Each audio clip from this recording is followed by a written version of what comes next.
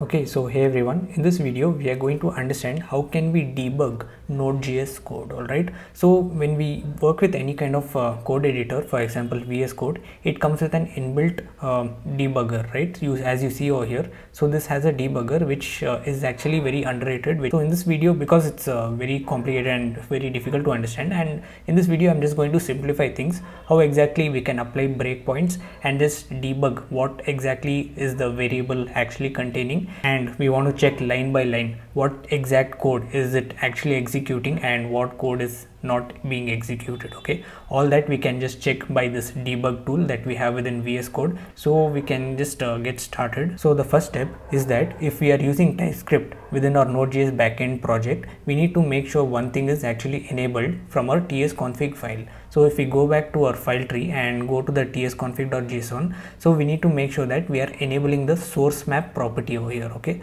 so it is somewhere over here, so we need to ensure that this is true. Okay, so previously it will be commented out, so we just need to uncomment this and set this to true. Our debugger will not understand our TypeScript code, so all of our code will be compared to normal JavaScript, and then it will be interpreted by the debugger, and then it will interpret our JavaScript code. Okay, so make sure that this is enabled if you are using TypeScript. Okay, so once you do that, we can go to this debug icon on your left side. Okay, over here we just need to configure our debugger to run based on our requirements. Okay, we can just click on this settings icon and change our configuration over here. What is our root directory where we are running our main file? So whatever we are giving within our package.json, right? So what is our entry file? So basically the main file, which is server.js, which we need to also add in over here, which is in the args list. Or instead of creating this JSON file, you can just simply go to this debugger icon over here, and then we just need to select nodejs. Or if you don't have this over here, you can just click on add configuration, and we just need to select this particular file if it actually asks you. If not, we can just go here and select nodejs.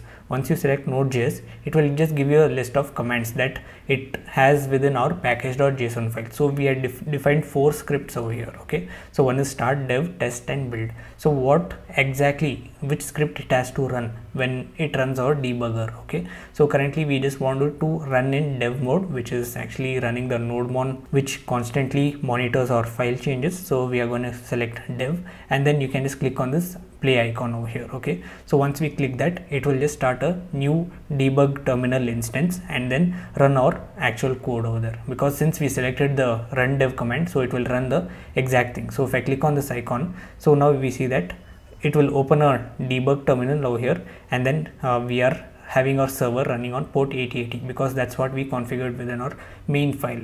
And make sure that this is not a normal terminal, this is actually a JavaScript debug terminal.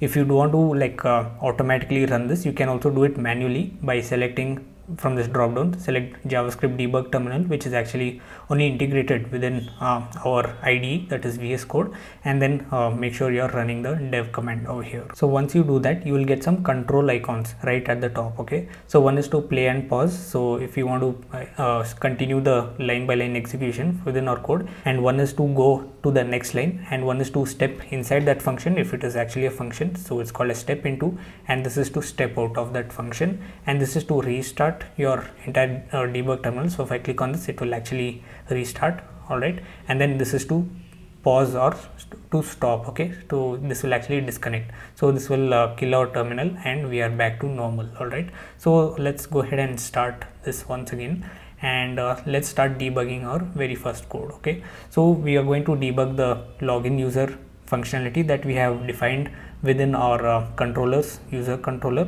So we can just apply breakpoints. Okay, so in any code editor, you can just go to the left side of these line numbers, and you can just see there, click to add a breakpoint. So we can just add a breakpoint over here. So whenever we call this function, so as it executes line by line, so our control will stop at this particular line. Okay, so it won't execute further, so it will just wait for us to continue as we have this control buttons over here. So it will execute our code line by line. Since JavaScript is single threaded, it has to go across every single line. So whenever it finds a breakpoint, it will stop at that particular point. Okay, and yeah, let's go ahead and just give this a test by calling this login user function. So for that, we have an API which is defined, that is at localhost 8080/API/user/login. So in the body, I am passing the email and password. So once I click on send, our control should reach over here and it should pause. Okay, so let's see if that actually works. So now if I click on send, as you see that our line of execution actually pauses at this particular point. And now if you go back to our Postman, you see that this actually never stops. Okay, and it waits for us to continue the execution step and then finish the request response. And the best part about this debugger is if you just hover on these variables, it will just give us the entire object which we can just peek on it. Okay, so if I just hover on this request object, it gives us all the properties that it actually has, and we can just check what all value it does contain. Okay, so we are not currently interested in that. We are currently interested in the email and password, what exactly is sent from the request body. So currently this line is not yet executed, so even if you hover, it doesn't actually give us the information. So for that, we need to go to the next line. So to go to the next line, you can just click on this particular button called as step over. So even though if it is a function, it will not go inside that function, it will just go to that next line of it. Okay, so if you want it to go to the inside function, we can just click on this step into and then check what exactly is the function doing step by step inside that function. So we are currently not interested in that, so we can just click on step over. And now if we hover on the email, so this is the exact email that I'm actually passing from my Postman, that is test@test.com, and also the password 123456. Okay, so just by hovering, you can just have a look, or you can, if you have a look at the side panel on the left, so this will give us a list of all the variables so far it has been declared. Okay, so inside JavaScript memory, so all of our variables will be declared, and over there it lists all of them. Okay, whatever it is, we have email, password so far. So now if we execute this, so this will actually call the schema that we have actually defined and parses it, whether if our email and password are in the right format. So now if I continue this, you see that we have another data property defined within our memory, and we check all the properties that our Zod's schema actually parses it. So one is we have success true and then the email password. So instead of putting console logs every single time and then checking, so we just need to keep logging in. So this is the best way, right? So we can just hover on these and then get to know the entire variable history. All right, so once we do that, we can now just check if data.success is even defined. So if it is actually true, then we just enter this block. If not. So currently the value of success is true, so we don't enter this block. So since we have applied a not operator, so it will not go inside this block. All right, so you see that it goes directly to the next step. So now based on the email that is passed, it will just fetch the user from a database. So if it doesn't exist, then it will just return null. Okay, so let's see if it actually exists. If the user and if that actually matches the password, then it will enter this block. So if the password is correct, then it will enter this. So it did. So it will just create a random token for access token and refresh token. So if we just have a look, so these are the actual tokens that is generated, access token and refresh token. And now this will call the create function, which will actually create the key pairs within our MongoDB store, okay, for this particular user. So if you remember from within the classes that I have taken. So now if you want to go inside this function and just see what exactly is happening, so you can either click on the step into.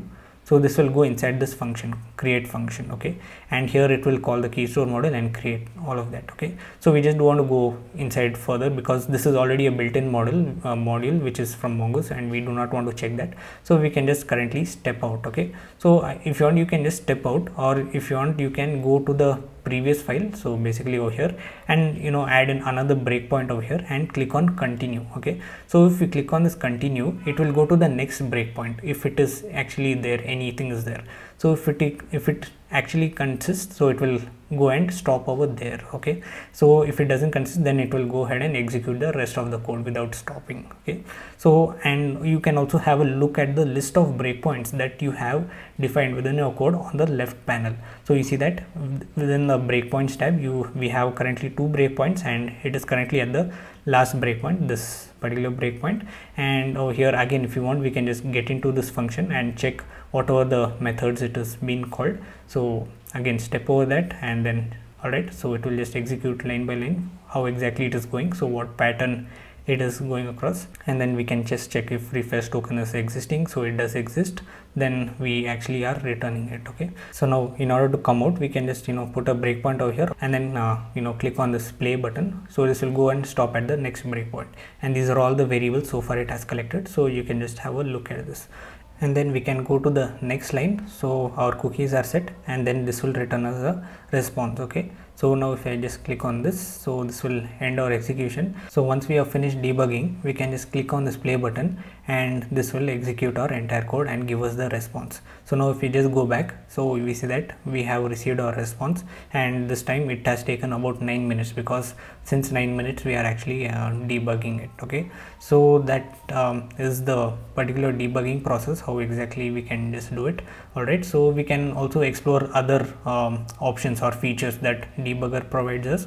So these are the list of breakpoints, and also whenever we have come across an exception, like if there is any error that has been thrown, so it will just go ahead and catch that exception, and it will pause at that particular point. Okay, so if I just enable this and clear all the other breakpoints, and now just try to give in a invalid email. So let's remove this add symbol, and now if I just try to execute, so it should basically stop at that particular point. So now if I just click on send, so you see that it will give us a error from Zord saying that this is the email validation, and we are getting a invalid string. Okay, or the invalid email that we have passed in as a message, a custom message. Okay, so this actually stops at any caught exceptions. So we are catching the errors, right, and throwing it, right. So wherever we see this throw keyword, it is actually a caught exception. If we do not catch any errors, so that is an uncaught exception. Okay, so if we are not actually throwing the error, if anything goes wrong, then it is an uncaught exception. So that is the checkpoint over here. So if you can just try with this as well. So this is the particular error message where you can just see within the terminal itself. Okay, before the response is even sent. So if you can just cancel this, and then we can just go back and fix it, which without even sending the response, completing the request response cycle. Okay, so this is the features that debugger actually provides us, and you can also explore other things which are actually not that important, like the watch call stack. So where it actually paused what is the functions that it is currently executing at what particular stack. Okay, so and these are all the other stuff which you can actually try exploring. So now let us try to understand a real world problem which I actually faced, and I tried to solve that. Okay, so if you have understood the entire debugging process, you can just feel free to skip this particular video from here onwards. So if you have still not understood and how exactly I found that bug, and I'm just going to show you that process. All right, so inside this to do routes, I have just defined a particular route to fetch all the to dos as long as the user is an admin and the user is logged in. Okay, so now if I just test this particular route within my Postman, currently I am logged in. All right, so even though if I just click on send, I am getting permission denied. Okay, so the reason is I am just signed in as a normal user and not an admin, so that is why I'm getting permission denied. But later if I just try to debug, I wasn't actually finding what exactly went wrong. All right, so later I realized that this particular route needs an admin access. So for that I just used the debugger mode and went inside that authentication middleware, how exactly it is functioning, and comparing different values, and then found out that this actually needs a admin role. So let us go across that same process and just try to debug how exactly we actually wanted a admin user to access this route, but we are getting a normal user. That is why we are getting this error message. So to debug that, we can go inside another function, that is to actually insert a role within the request object, saying that we need to have admin access to access this role. So access this route. So we can just put a breakpoint over here, and then finally we can just go to the authorization middleware, and over there we can put a breakpoint over here. Make sure you're not putting breakpoint directly to this function call, so make sure it is actually inside the function. All right, so currently we have applied 3 breakpoints, and now let's go ahead and make a request. So now if I just click on send, so it should go ahead and stop at that particular breakpoint. So now if we go to the next line and check if what is the role request, so over here it is actually the entire request object itself. So currently we do not have any property called as role codes. If you just have a look, so now if we execute this next piece of code, so this will actually contain the property of current role code. So if we just hover on this and just check for that particular function. There it is. So current role code. So this basically is an admin role. So we require an admin role that is set within our user object. Okay, so now we call next. So this will actually go to the next line. Okay, so once the role codes are set, it will now go to the middleware, since there is where I have added a breakpoint. So now it actually compares different values of user roles. So here this contains, if you just hover on this, what exactly are the roles that are required. So if we just click on this or this target, so we see that this is the ID, so which is actually the role ID which is required, and these are the current role codes. So if we just hover on this and just try to look at the value, so this is an admin. All right, so we are having all these three properties, so it should not give us an error. So we can just click on next line, so it will not execute this. So now we are fetching all the roles within our particular role model and checking if the current role codes are actually there within it.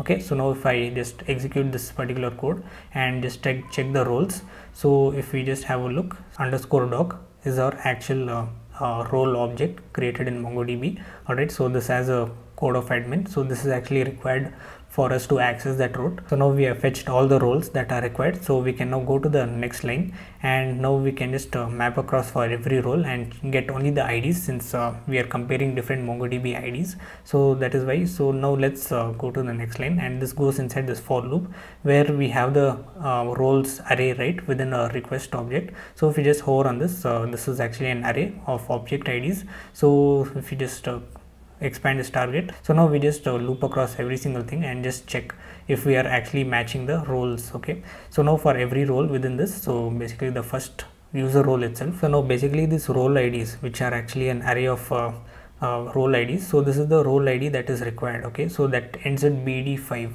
So now let us go to the next step and just check if those actually match. So if this role IDs, so basically this which ends at BD5 includes with this actual user role, so you see that this is ending with BD2 and not BD5.